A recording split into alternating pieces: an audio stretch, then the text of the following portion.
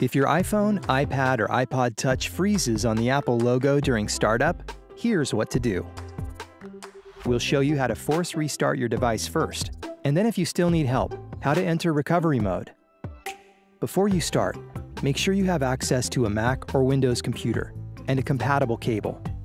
If you don't have a computer, you can borrow one from a friend. Your device will need to be turned on, and you should also charge it for up to an hour beforehand. First, we'll try force restarting.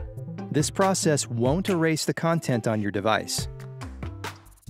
If you have an iPhone 10 or later, a second-generation iPhone SE, an iPhone 8, or an iPhone 8 Plus, press and quickly release the volume up button.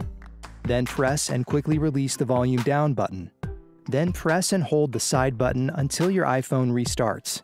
Your screen should go black, and then the Apple logo will appear. On an iPad with Face ID, press and quickly release the volume up button.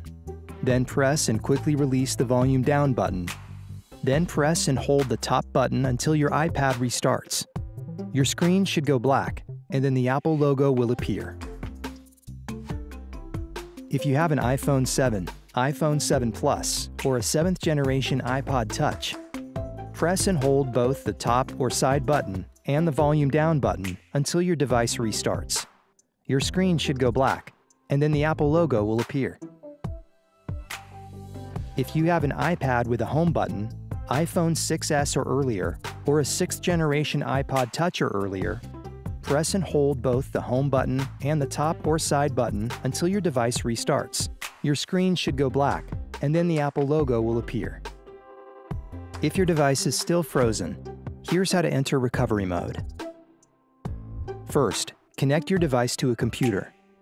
If you're using macOS Catalina or later, open the Finder. If you're using macOS Mojave or earlier, or you're on a Windows computer, you'll use the latest version of iTunes. Keeping your device connected, follow these steps to enter recovery mode. If you have an iPhone 10 or later, a second-generation iPhone SE, iPhone 8, or iPhone 8 Plus, press and quickly release the volume up button. Then press and quickly release the volume down button. Then press and hold the side button until you see the recovery mode screen. This may take a moment or two. On an iPad with Face ID, press and quickly release the volume up button. Then press and quickly release the volume down button. Then press and hold the top button until you see the recovery mode screen. This may take a moment or two. On an iPhone 7, iPhone 7 Plus, or a 7th generation iPod Touch, press and hold the side or top button and the volume down button at the same time. Keep holding the buttons until you see the recovery mode screen. This may take a moment or two. If you have an iPad with a home button, iPhone 6s or earlier, or a 6th generation iPod Touch or earlier, press and hold the side or top button and the home button at the same time. Keep holding the buttons until you see the recovery mode screen. This may take a moment or two. On your computer, you should see the option to update your device. Click Update, and the Finder or iTunes will download and install the latest version of iOS or iPadOS on your device. Just follow the prompts and be sure not to disconnect your device while you see the Apple logo and progress bar on the screen. If the update fails, you'll be prompted to restore your device. It will restore to factory settings, and you will need a backup to recover any data. If the download takes longer than 15 minutes, your device will exit recovery mode.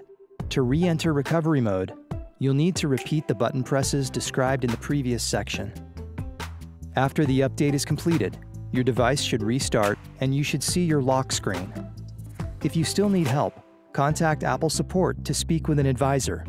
To learn more about your devices, subscribe to the Apple Support channel, or click another video to keep watching.